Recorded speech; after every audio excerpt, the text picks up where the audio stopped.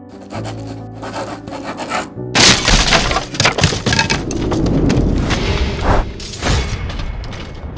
afternoon from London. I think I should say good evening in Palestine and good morning in the US. I'm not entirely sure about the time in the US, but it's probably morning. My name is Nur Masalha, and I'm a Palestinian academic and historian. And let me begin by a big thank you to the organizers of the Palestine Literature Festival and to Susan and all the colleagues. I mean, I know you have worked so hard on this. We have about 45 minutes. I'm actually told that it could be extended to about an hour, a whole hour. So this should be very interesting. And I'm really excited to have Dr. Salman Abu Sitta with us this afternoon. Salman does not need an introduction. He's one of our best authors and activists, and he's a truly global phenomenon. I think we have very few people like Salman, who is really a global figure, actually, in that sense. Salman and I met about 27, 28 years ago in London after I published my book. I think he reminded me last time we went to London. And since, it must have been about 93. And I remember even the hotel and the lobby we met in London. And since then, Salman and I have been publishing books, but we have done it separately. I think this is one of the things I do regret, that we haven't actually published a single book together with Salman. But maybe we will at one point. But we have been working in parallel about the same issues, or some of the same issues, some of the same themes, since the early 90s. Salman has published several books, and I have also published a number of books on the Nakba, 1948. What I love about this title, it's the autobiographical side of it, mapping my return, a Palestinian memoir. It's got so many things in it. But let me begin by saying something about my own work, which is kind of parallel to Salman. I published my book in 1992 on the Nakba and the expulsion of the Palestinians. And since then, I have published a number of books also related to the Nakba, to the right of return, to the Palestinian refugee issue. And one of my books, I think it was 2003, was about the politics of denial. Really, I mean, the heart of Zionism is denial. It's not just the theft of our country, the theft of our history, of our towns and villages and land, and our cultural memory, but also denial of the theft of Palestine, denial of the ethnic cleansing of Palestine, denial of our right to Palestine, denial of our rights in Jerusalem. Denial is really at the heart of the Zionist enterprise. And this is where we started to resist this denial. What I will do this afternoon is to take you through some of the themes of this book, the big themes of this book, fairly chronologically, from before the Nakba into the 50s, 60s, 70s, and into some of the main projects Salman has been working on.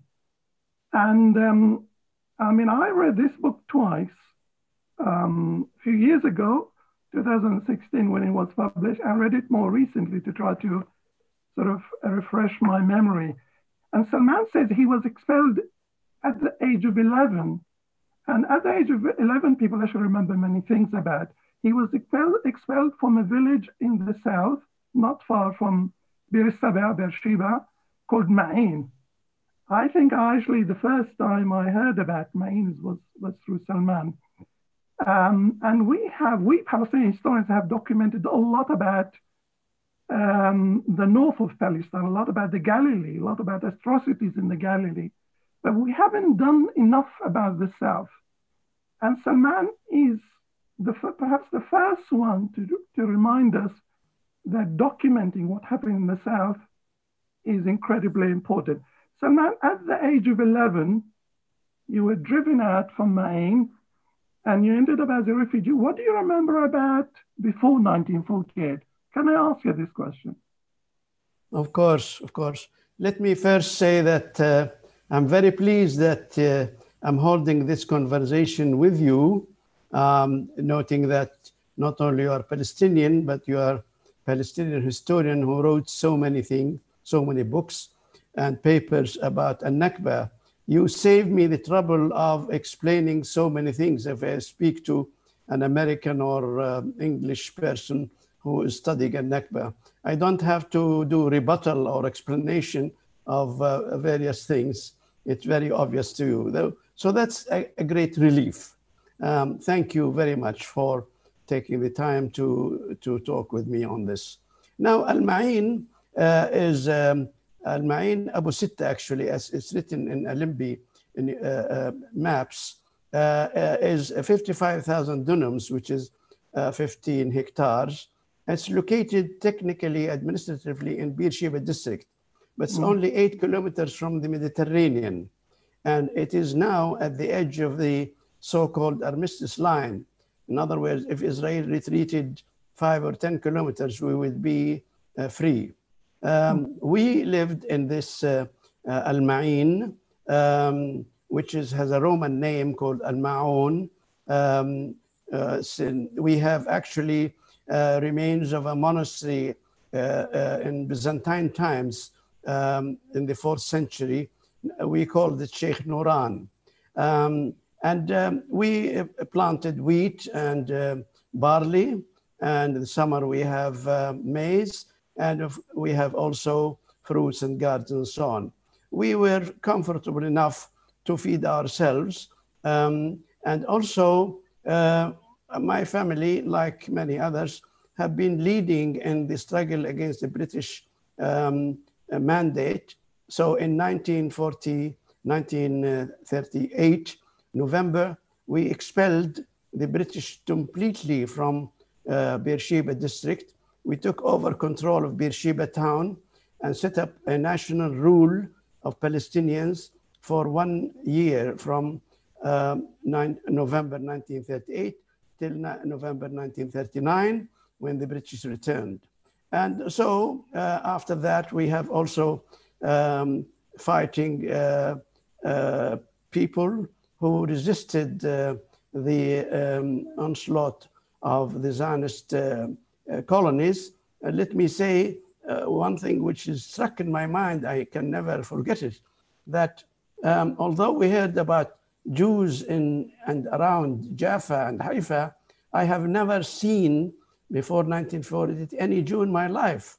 I don't know how they look like. I don't know what they speak.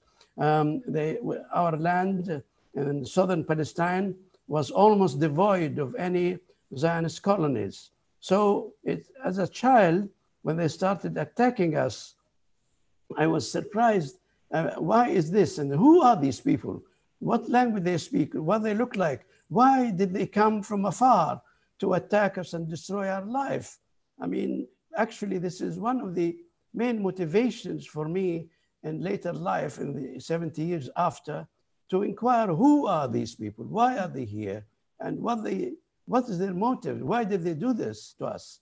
And of course, it follows from that, I will not accept that situation. And one trying in many ways. My family were instrumental in setting up the PLO and the Palestinian National Council. Myself, I was a student in Cairo, then in London, and then in many other parts of the world, but we never lost sight of our homeland and ways to retrieve it. I'm helped here by my engineering background. It helped a lot. Yeah, I mean, there are many Salmans. There's the Salman, the engineer. There is the Salman, the historian. There is the Salman, the member of the Palestinian National Council. There are many Salmans, but also there's Salman who really put the whole issue of the practicalities of return on the map.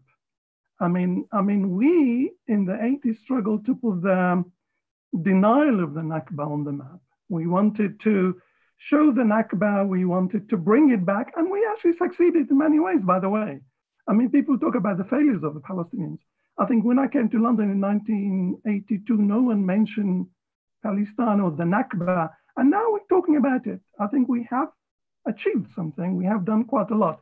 But I think you went further beyond that and started to look at the whole question of return and restorations and the practicalities. I think you are one of the few people, I should say, that the right of return is not just sacred, but it's also practical and feasible. Precisely at the time when the PLO, when the Oslo process came out with this idea, this is a marginal issue, we should be building a Palestinian state, and we should be concentrating on state building. You said, no, we should be first beginning with the roots, with 1948, with the question of, with the, if you like, the roots of the conflict, rather than actually starting from the end. We should start from the beginning. But I want to take you again, actually, to 1948, and some of the things you mentioned in 1948, and this actually to do with the way we record the history of 1940. You mentioned a massacre at Borer. It's another village in the south, and it's a village, it's a massacre Arif al-Arif does not mention, and early Palestinian historians of the Nakba do not mention. And you wrote about it in this book, and we're discovering more and more atrocities about 1948. We do it through oral history. We do it in a way. We are going beyond what Arif al-Arif did, and he was a great author, truly seminal author.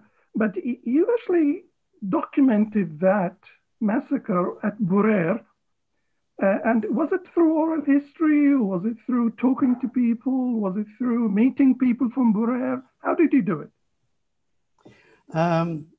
Well, thank you. Let me first make a quick comment about being historian or geographer or something. Excuse me saying that, but I'm described a number of things. But I tell people, look, the main motivation I have, that I have a homeland and a home, I'm trying to get it back. So if someone takes away your home, then you need a paper to show that it's your home, so you become a legal person. You need to know where your house is, so become a geographer. You need to know who lived there and prove that you have been living there before, so become a historian. And so a refugee trying to return home has to be armed with all these disciplines and probably a lot more. Now, coming to your question about Borer, you are absolutely right. I'm amazed how the massacre of Borer, which has significance I'm going to comment on, was ignored. First of all, my father built a school at his expense in 1920, which was not really very much encouraged by the British. Anyway, the last teacher in this school, 1948, was a man from Borer. His name is Sheikh Muhammad Abu Sitta, Azhar graduate. And we knew him. He was a very nice man, good-hearted and so on.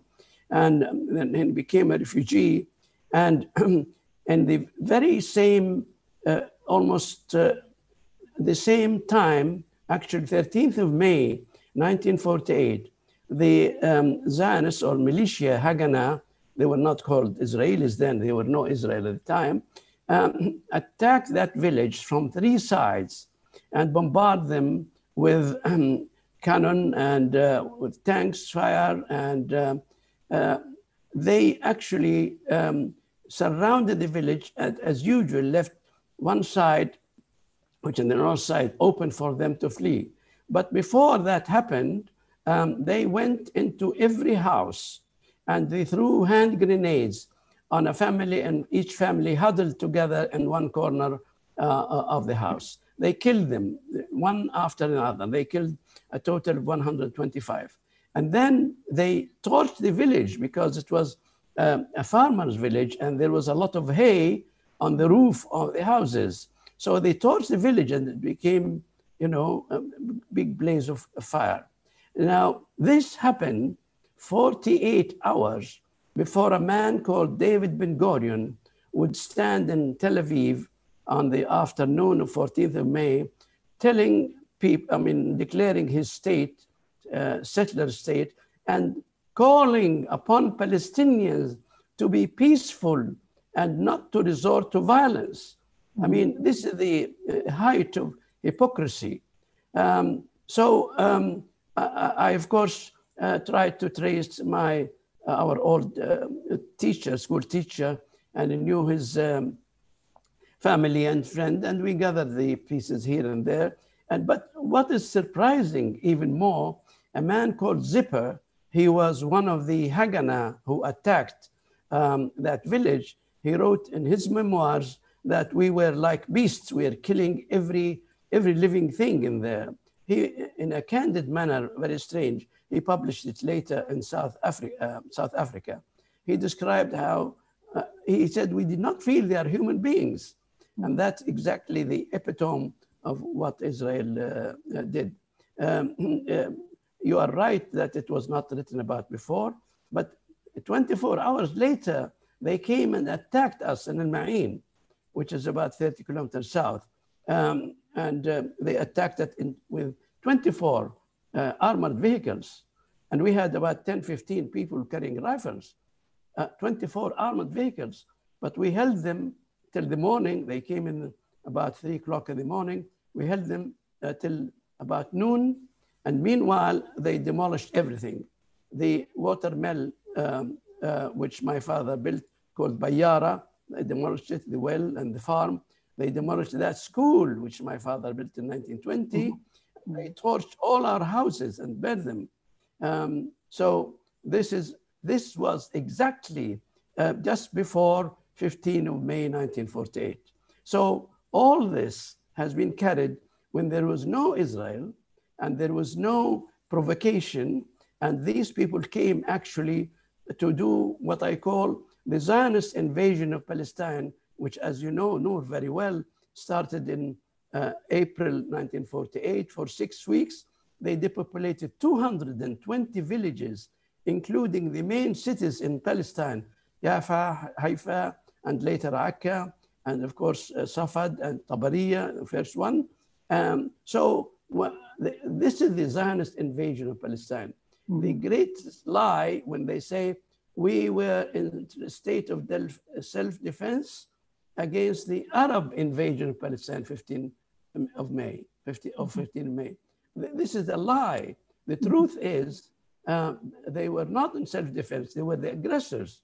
And when the massacres of Yersin, we listed 55 massacres in this period alone, the news came to Arab countries, there were demonstrations in Arab capitals, and people said, go to help Palestinians. By this time, half of the refugees were expelled by the Haganah, which was not a state. And then they came and they did a poor job, disorganized, not unified. And so Israel took the rest of Palestine. You know, Salman, people use documentary evidence about 1948, especially Israeli historians or historians in the West, especially. They look for archival sources, but it was really us Palestinians who documented through oral history the large number of massacres.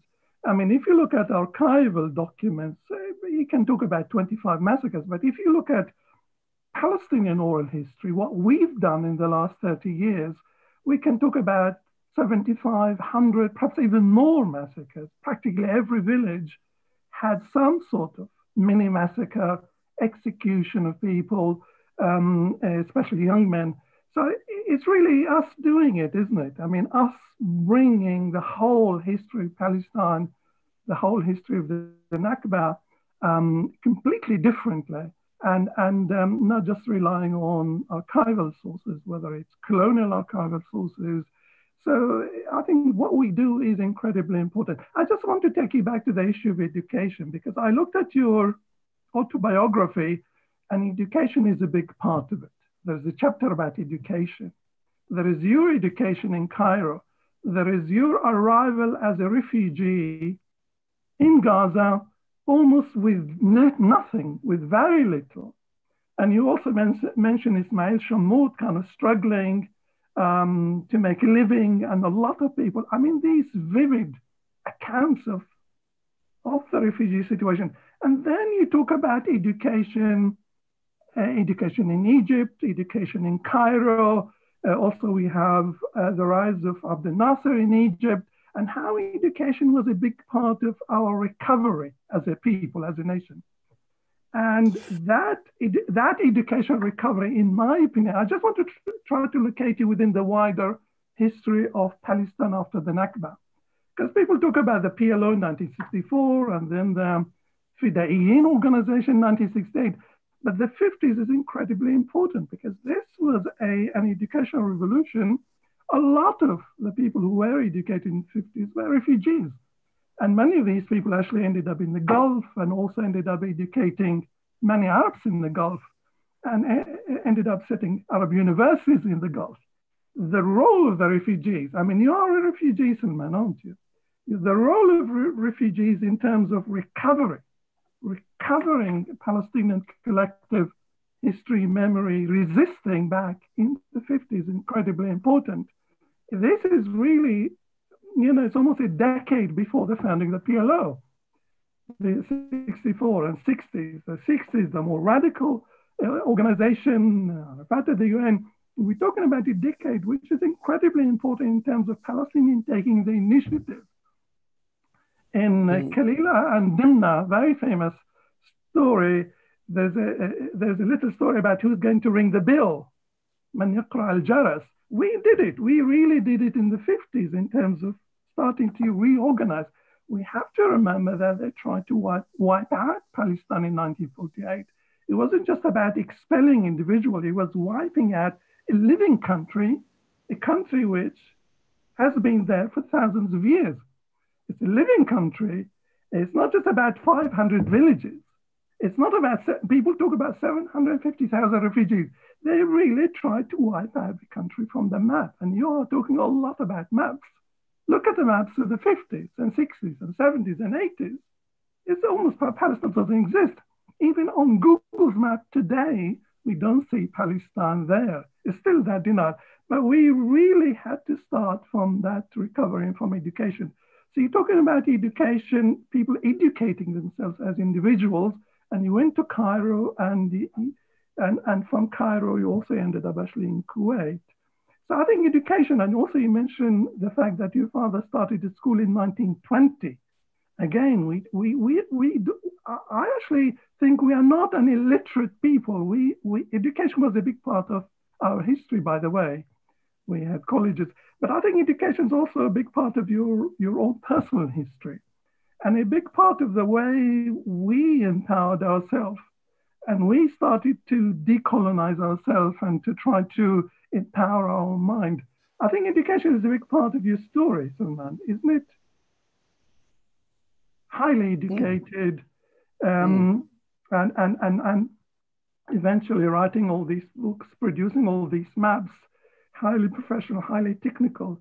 I actually see education as a big part of the way we have recovered after the Nakba. You mentioned a number of points. I'll try to remember them all. The first one is education. There is no doubt, and I have personal experience of that, that in 1948, there was a great thirst for education. If you actually see pictures, I have lived that, in 1949 and 50 in Gaza, young boys and girls actually sit under the lamppost of the street. They finish their homework under the lamppost because otherwise the refugees were in tents and there is no place to sit down and write. So they sit on the asphalt road, Macadam Road, under the lamppost and finish their homework. And Abdel Nasser is credited greatly for allowing Palestinians to go to Egypt and go to universities free of charge. I have the fortune to go to Cairo immediately after 1948 because my three brothers were studying already in Cairo University. It's called then Fuad First University. And in the high school called Thaqafa and then Tawjihiyya, I happened to get the top marks of all students in Egypt and Palestine and Libya. There were one examination, 30,000. So the refugees in Gaza were delighted. And the little newspaper in Gaza said, a refugee boy wins top marks. And so they were delighted because everybody felt that the education is the asset which Israel cannot steal from you. They can steal your land, they can make you lose your identity, but they don't. Now, it follows, of course, education brings back your identity into focus. Why? Because you need to convince the outside world of your case. You don't need to convince ourselves because we know this is our land. So you dig into the archives of the various countries, and it's very well known, of course, that the Western countries, particularly in our case, in England, they maintain the records about our country.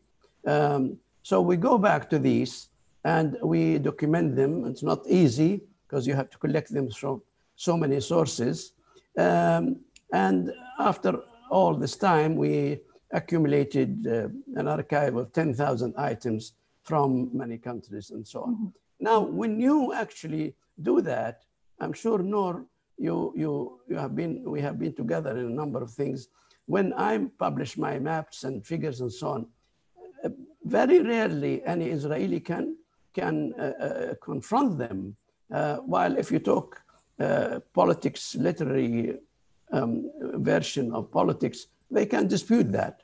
Now, what is interesting, which is not interesting actually, that the West, who created Israel, had the greatest number of documents about Palestine, yet they called it a land without people. I mean, I keep saying and showing map I have submitted by the Zionist Commission to the Peace Conference in Versailles in 1919, showing Palestine hatched over all the cities and towns and written on it, grazing land, only shepherds there. And who believed that lie? The Western countries which sent survey missions to Palestine, and they made so many documentation of that. But coming back to our history, there are two aspects, as you well know, I'm sure. Number one, that the documentation which the West has, we now collect. Secondly, our oral history. Now, our oral history has been ignored completely by the West. Only when some Israelis said there is some truth in that, and now when there are new files declassified in Israel, I say, hey, well, it seems that the Palestinians are right. We recorded 156 massacres and atrocities from January 1948 till about maybe 1956, when the attack on Egypt took place. Now, all this now became accepted if you really care to do that. Now, let me just mention one thing. The idea of history, the knowledge and appreciation of history is changing. I went to Geneva and spent some days, and I looked at the Red Cross files on Palestine in 1948 and 1950. And I found that the Jews, we call them Jews so that the name in the British Mandate documents, they were Arabs and Jews. The Jews actually, in 1948, set up concentration camps for captured farmers from occupied villages, and they put them into forced labor, exactly in the irregular notion of a concentration camp and forced labor. And they visited 5 of those concentration camps and wrote about them very mildly, because the Swiss do not really want to exaggerate things, or they don't want to be blamed for this. Now, what I did is very simple. I went round and tried to trace some of the people who were in these concentration camps. I found them in Galilee, found them in Jordan, in Syria, and we had, we had evidence from them. The question in my mind, Nur, why did these people not speak about this? Why? Because the notion of concentration camps and forced labor camps was not legally and in the minds of people was known to be as a crime. When I asked them, why didn't you complain? Why didn't you write about this? They said, well, the Jews are enemies. They can do anything to us. They were engulfed with the trauma of being expelled from their homes by this new enemy who came from Europe. And that description of his crimes against them doesn't need to explain or anything. But even this is important because now we know concentration camps is an evil, and to be committed against Palestinians by those who have a history of that is amazing, What's amazing actually is that most of the officers of these concentration camps were from the extremist part, and they have German names. We have the name Mollman, Schneider, and so on. They came from Europe to carry out these concentration camps and to run them. You know, my father was one of those people in the detention camps they called a mu'taqal. And he was kept there for a few years. My uncle was there. They picked up every single young Palestinian surviving after the Nakba. Those people who stayed, the people from within the Green Line. And all the young people actually were taken to these detention camps. It's true that we Palestinians haven't written about al-mu'taqal, mu'taqalat, but in fact, our fathers and our relatives actually were talking about it all the time to us. I mean, they were describing vividly in details what happened to people within these detention camps of concentration. In fact, we, in terms of knowing about them, we did know quite a lot about them from father to son, from uncle to, but it's true that we haven't actually written enough about this subject. I just want to take you back to the autobiography and the whole question of self-biography and personal history, because we have been doing it quite a bit. I think Ramzi Baroud wrote something about it, this personal family history. This is an important part of it.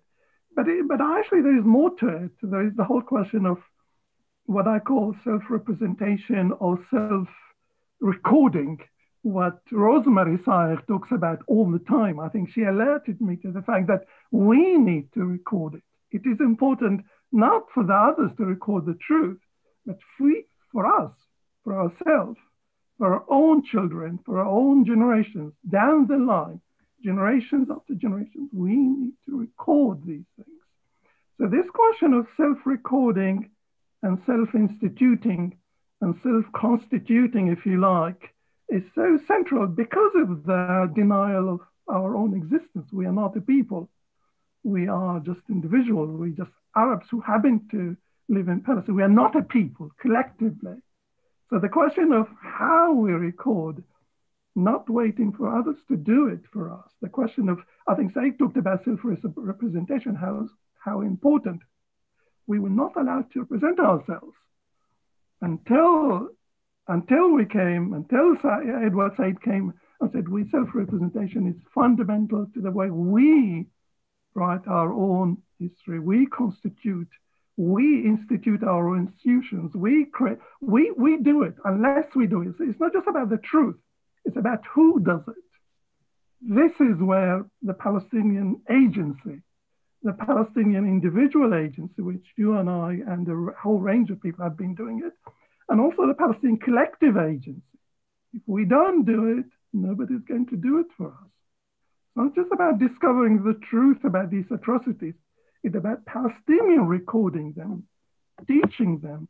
Our younger generation don't know enough about these people. I mean, I have been visiting and talking to an awful lot of young people, students actually on the West Bank, who have no idea, some of them, about these things. So it is important that we do it. And if we don't do it, nobody's going to do it for us. And this is a big part of what you're doing, and the whole idea about autobiography as a way of self-record, and also as a way of resisting, as a way, autobiography as a form of resistance, which is it's an important part of your book. Let me take you slightly to speed up the whole thing to the project of your life, which is return and restoration, if you like. I mean, you've done so many restoration projects from the maps to the villages to looking at the practicalities of return to the new center in Beirut, which is an exciting development. I think some people have noticed these centers, but maybe others. Do you want to talk more about these restoration projects? And I think in this sense, perhaps your work is unique, or perhaps your work is so, if you like, cutting edge in terms of restoration projects.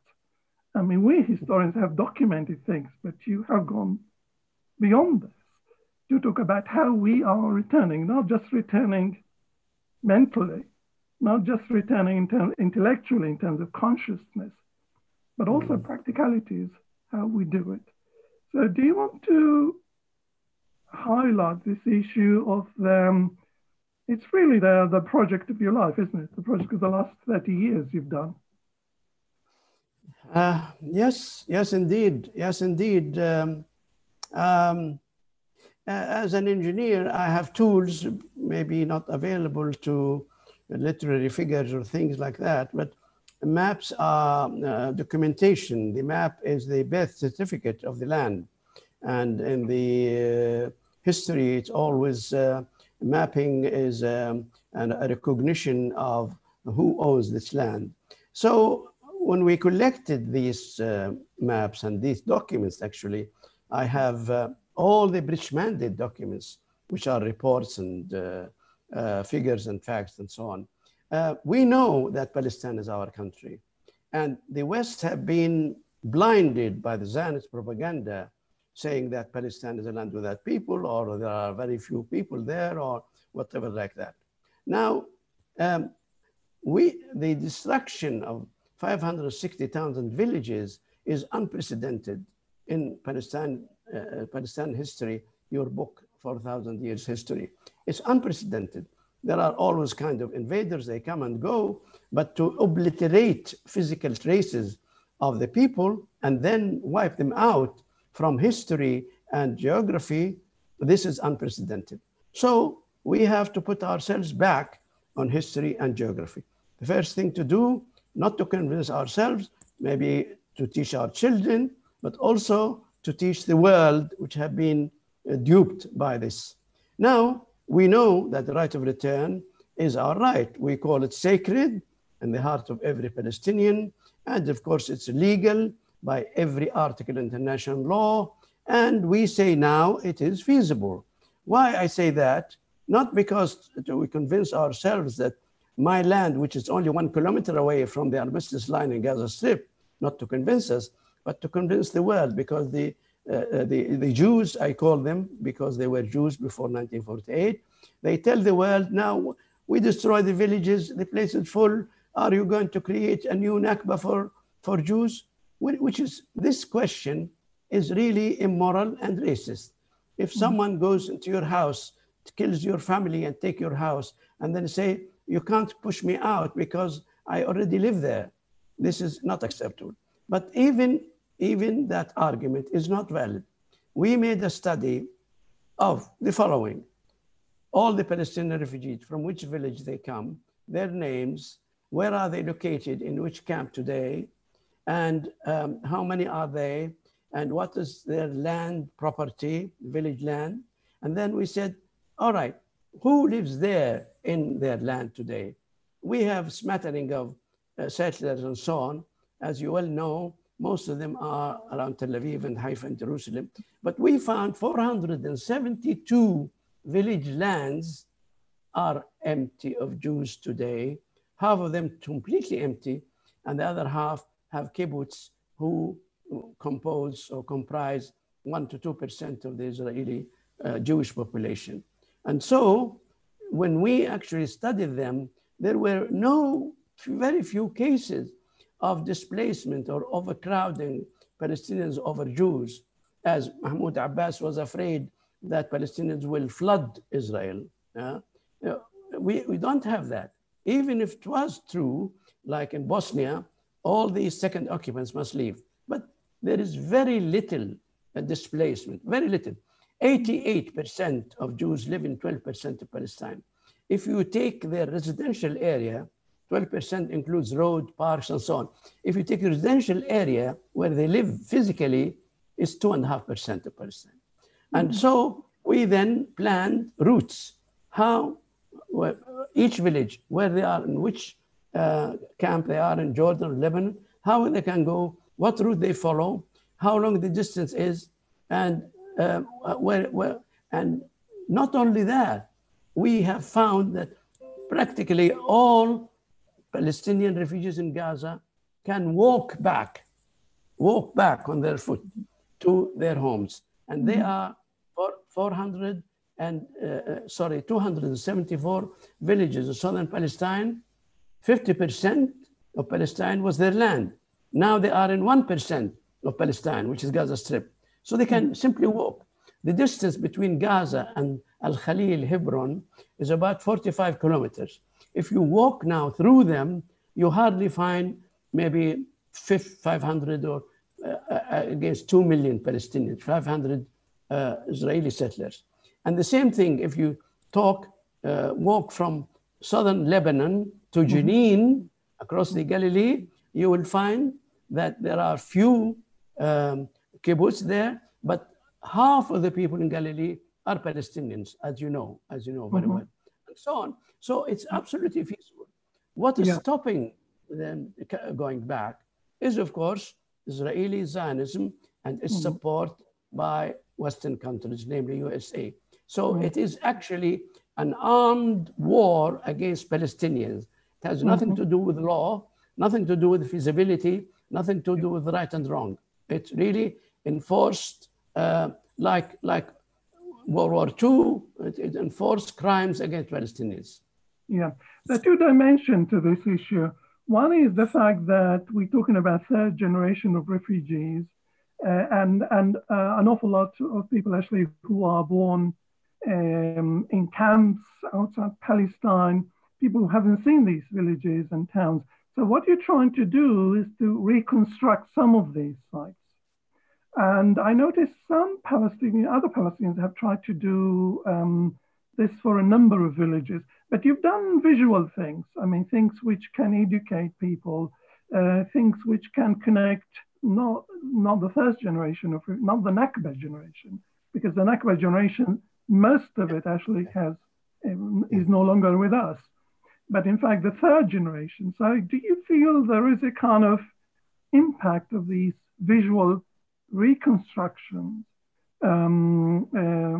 It's the visual side of things on the younger generation. Do you actually feel it? Yeah. The second question is the question of return within the wider vision of Palestine, as opposed to the so-called two-state solution disappearing very fast, the idea of Palestinian statehood in the West Bank actually been diminishing, less and less likely to happen. So there's a whole wider issue debated now about the future of Palestine and the Palestinians within these visions, and people are reorganizing. And I think your work is also relevant to the third generation refugees, people who need to see these villages physically. An awful lot of people can't actually visit. I mean, you had a foreign passport, you went there in 1995, I think. But most Palestinians actually don't have access to most of Palestine.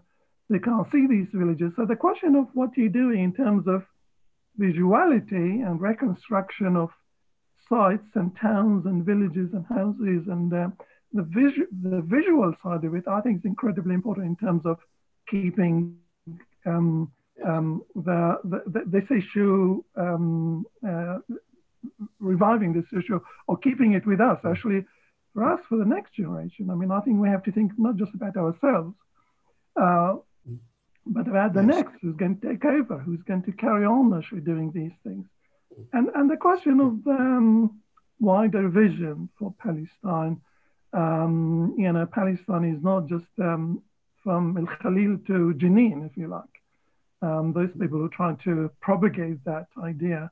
So there are practical implications, and also there are political implications for what we call the restoration project you're working on. Yes, I'm very excited about that. Very, very excited about that.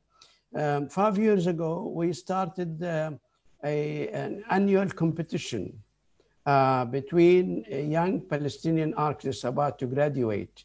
And they have usually, as you know, a graduation project. So instead of just taking any other example, we agreed with about 10 Palestinian universities and in Lebanon and Jordan as well, that let the students choose their graduation project, one village, destroyed village, and try to reconstruct it. And now this is our 5th year, and we are very excited about how these young people, let me tell you a personal story of someone. The winner last year is a young girl called Rula, and she got the first prize. By the way, all the architectural projects are judged by international jury in London, by president of Royal Institute of British Architects and from Germany and Ireland and all that. So her project was to reconstruct the village of her family. Her grandfather told her, we are from Kula. So what she did was, like every other student, of course, but she got the first prize, she reconstructed the village again. We gave the students data about their village. We gave them how it was, aerial photos, number of people, what they did, and we gave them also advice how it should be like, the number of population today, and what they should do. And the number is 9 times more now. They have more schools, more hospitals, and so on, more occupation. And all the jury every year are amazed by the creativity of those young Palestinians who really reconstructed in terms of drawings, engineering drawings, how to rebuild their villages. So even when refugees return home, even they have the ability by themselves to rebuild their village again. And not only that, this can be done entirely. We calculated how much it costs, how many people. We have enough engineers, we have enough labor to do it. And just as a historical note, Nur, I would like to say, in one of our maps, we have the maps of Eusebius, with the Bishop of Eusebius, who was Palestinian bishop ordained in Caesarea, Palestine, in the year 313. He left for us a book called Onomasticon, and he lists these villages in Palestine in order to help pilgrims who are going to Jerusalem. So we took these names and took these maps, and they were actually the same names we have in Palestine in our new atlas 2,000 years later. So no, I claim that there is no European country can claim that they have towns and villages which are on record for 2,000 years.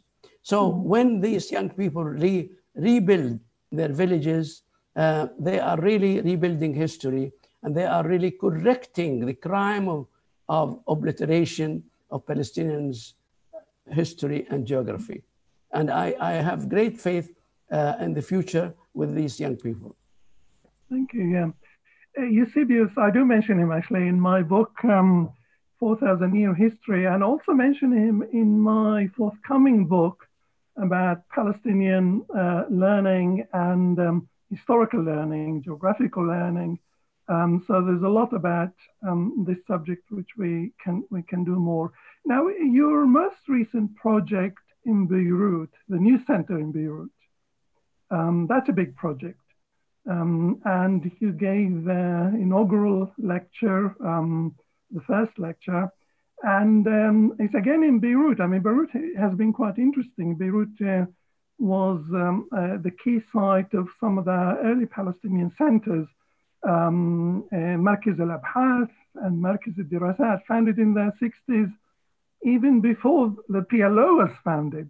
So you located the new center of the American University in Beirut. We've got the skills there. We've got the Palestinian Oral History Project also in Beirut. You know, I mean, we've always been very proud of our friends and partners in Beirut. And Beirut has always been a big Palestinian and being big Arab intellectual center. There's no question that Beirut was leading. It still has got a lot to give. The question is, how much do we collaborate, we Palestinians? You know, we have Palestinians on the West Bank, we have centers on the West Bank, universities on the West Bank. We live in exile, we have centers in exile. We have a Palestinian festival run from New York, from exile. We have Palestinian. How much as a people we get together and work together? I mean, I know individually we are incredibly creative, you and I and many, many Palestinians, but how much do we need to get together to do things, to link up? I mean, we can see the fragmentation, we can see the isolation of Gaza. We publish a book, people keep asking, is it in Gaza? Can it arrive in Gaza? And when do I get in Gaza? How do I get in Gaza? Even people who live on the West Bank sometimes say, well, you know, where do I get it? How do I get it? That physical restriction we're facing, you know, especially in Palestine, and how to regroup in Palestine, because we're talking about a return, isn't it? I mean, it is important to set up things in Beirut, perhaps away from the Israeli occupation, if you like, away from Israeli confiscation of our archives. But we also need to link up, isn't it, and to regroup and to empower ourselves collectively. Do you feel that collectively we are doing enough, or do we have we can do more? And any ideas about how collectively to bring all these exciting projects we're doing in Beirut, your new project in Beirut, and link it with the way other Palestinians are highly talented, but they're looking for things to do. Well, thank you for bringing that up, because the idea of this center, which is Palestine Land Studies Center at the AUB, is exactly that. As I mentioned, most of the documentation about Palestine was in the hand, or still is in the hands of the colonial powers. And so what we collected over 20 years or even more than that should be available to students, Palestinian students and Arab students, in a place where they can reach. As you know, it's difficult to get a visa to England or to USA, and it costs them a lot of money. And so why should they go there to learn about their country when it's possible to have them here in Beirut? The centers which have been built in Beirut, research centers, are very valuable, but our center is different. It is scientifically based center, uses GIS, uses population studies. It doesn't deal very much with political analysis or that. It deals with facts, and that's why from that we could create scenarios for future Palestine, how it's going to be built, and so on. And I take advantage of this discussion to say that all Palestinian students or Arab students who are interested in Palestine anywhere within 500 kilometers in Beirut should take advantage of this center. As you know, Nur, I wrote to you and wrote to many others of my friends Palestinian scholars and even other scholars, inviting them to contribute their expertise. And so in time, I hope this will be a center for building future Palestine or restoration of Palestine. We have much more faith, and we have much more right to do that than a man called Herzl, who was sitting in a he was sitting in a Vienna cafe in 1900, saying to Jews, "I'll build the state for you," in a place he never saw. Now, we don't say that. We don't create Palestine in the Indian Ocean. We simply say we have to return to Palestine, which is within walking distance. And we have to prepare the wherewithal to do that for ourselves and for the world. I just want to conclude by saying it is extremely important that the minds of our children, young people, should be occupied by the knowledge about Palestine, because the Zionist forces and Israel have waged a military war against us to take over the land, and now they are waging a war against us to occupy our land, our minds. And to occupying the minds, they succeeded in some Arab rulers, but we should not get this disease to reach the minds of our young people. And that's very important now for them to know about their country.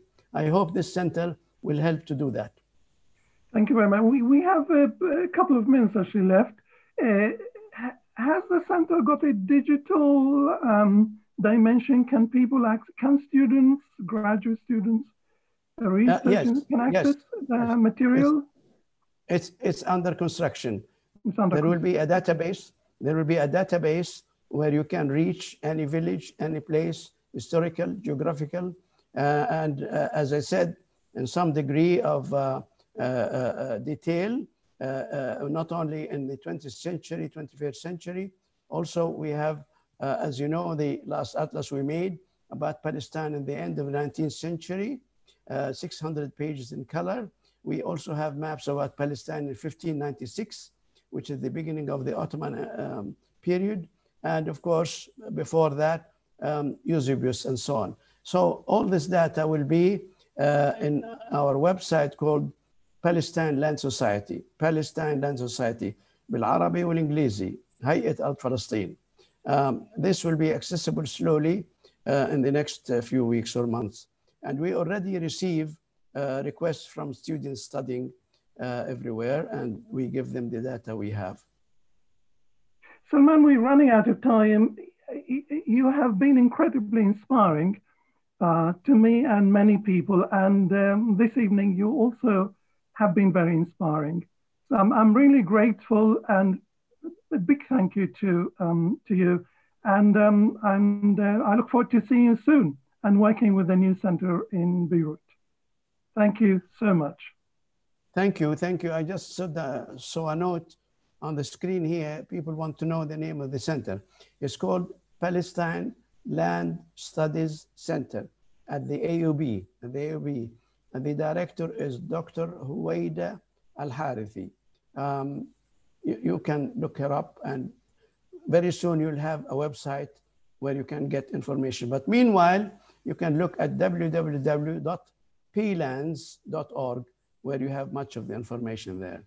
And thank you for your interest. Thank you, Nur. It was always a pleasure to talk to a friend where we understand each other quite well. It is not a contrary or a contrarian view, but we are on the same wavelength. I'm glad.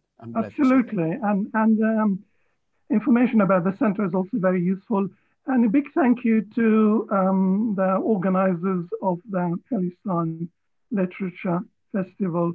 And we will have more sessions actually on Palestine tomorrow and the next few days. Thank you all. Thank you all.